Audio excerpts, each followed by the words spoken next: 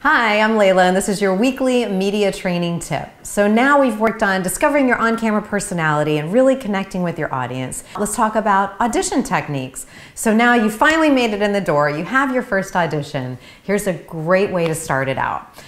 A big mistake I see a lot of people making is they go into the casting office and they're so nervous, they're looking everywhere except the camera. They're looking at the floor, they're looking at the casting director, they're just not focused on anything. That's where remembering your technique to really connect with who you're talking to, and that means in the audition as well. So stop looking around nervously at the floor, wherever, at your shoes or hands, and get right connected to that camera. Look right into that camera, be connected to who you're talking to.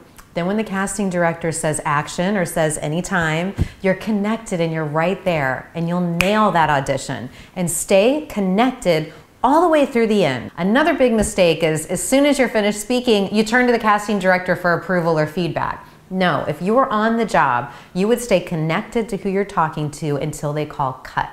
So stay connected to who you're talking to until she says cut or great, we got it. That way, when whoever is going to do the hiring later is looking at all these audition tapes, they're not all in the room, mind you, typically it's just the casting director, they'll see that, wow, this person really knows how to connect from beginning to end. This is really important. So let me know how this works out for you. Please leave your comments below. Make sure you subscribe to my channel so you can get my weekly media training tips.